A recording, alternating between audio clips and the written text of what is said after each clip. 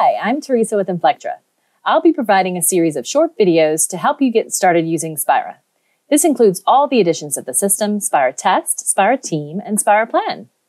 In today's video, we'll look at planning releases using SpiraTeam and SpiraPlan. So let's get started. For SpiraTeam and SpiraPlan, we can use the planning board to assign requirements to specific releases and sprints. To access the planning board, we'll use our artifact drop-down menu and select the planning board option. Here we're looking at our product backlog, and we don't have any components to find for this product, so let's switch that to by priority. Now you can see a story card for each of the requirements. You can choose how much information is displayed on the story cards. In this basic detailed view, you can see the task progress, along with the number of tasks and test cases for each requirement. You can show individual task and test case progress bars on the cards as well. There's also a standard view, which is a much smaller card, for if you're working with many requirements and need to conserve screen space. I'll revert back to my detailed view here. Now we can easily drag and drop cards to the different priorities.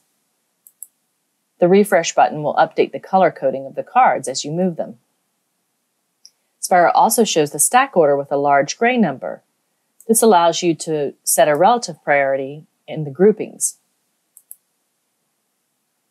So now that we've prioritized our backlog, we're ready to begin to plan our release.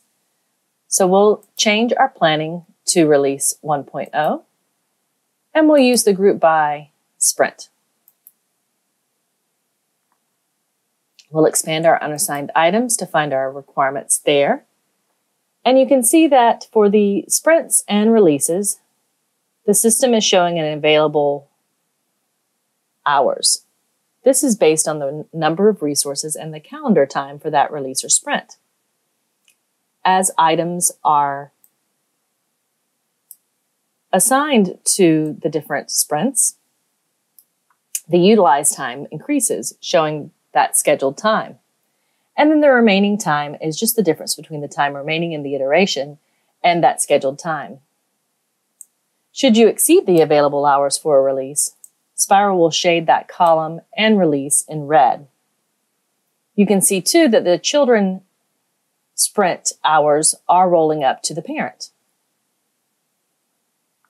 The planning board can also show incidents. This product doesn't have any incidents, so let's move to a product that has some incidents.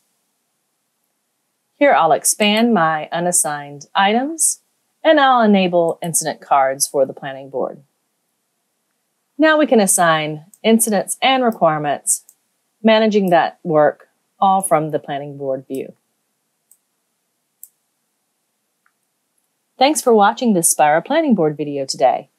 We have more Spira explainer videos for you to explore on this channel. Check them out now.